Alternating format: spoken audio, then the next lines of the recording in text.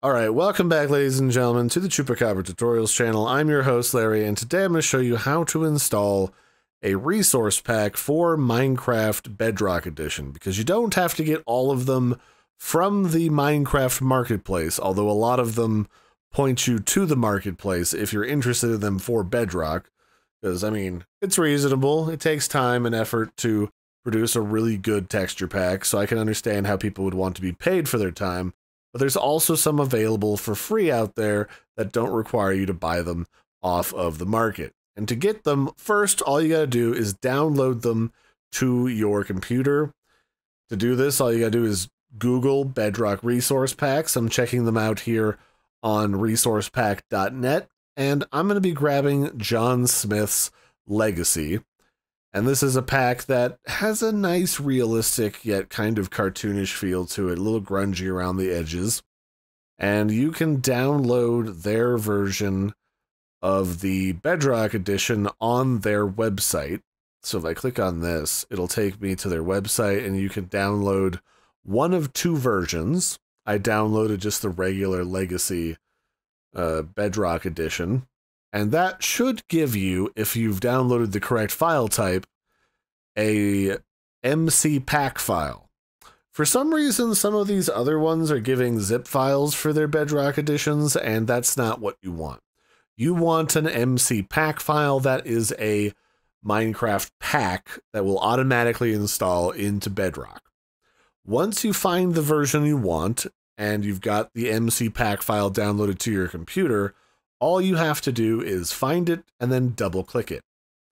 And then that should automatically boot up Minecraft. So from here, if you want to use this pack to play the game, all you have to do is click on play, find whatever world you want to play it in. Like, here's my super cool texture pack. I can edit this world, and then down here you'll see resource packs and behavior packs.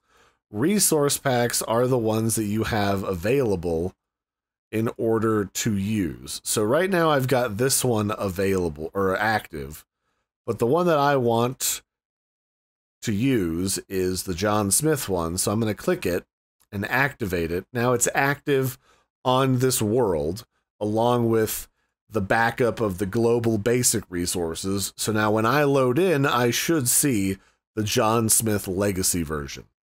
If you do this by creating a new world, it looks similar but not 100% the same. You can do that by going to Create New, and then just making a brand new world from scratch. We'll just call this John Smith. And we'll just make this a creative world for my sanity. And then over here in the left-hand sidebar, again, you see the resource packs. You can see the ones that I own are all listed here in my files, and I'm going to activate the John Smith one, which will now show up in my active list. From here, I can just exit. I can either exit, but that'll take me back to the menu. I don't want to do that. So from here, I can then hit the create button, and this will automatically make my new save for my world. And then that will automatically start creating my new world using John Smith's texture pack as the core texture pack. And you can already see it loading in the background as I speak. So here you go. Now we're inside of Minecraft Bedrock using the John Smith texture pack.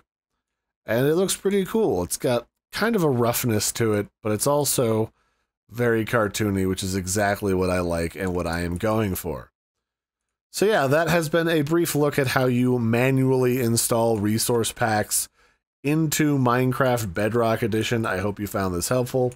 I've been your host, Larry. Don't forget to like and subscribe, and I will catch you next time. Bye, everybody, and have a good one.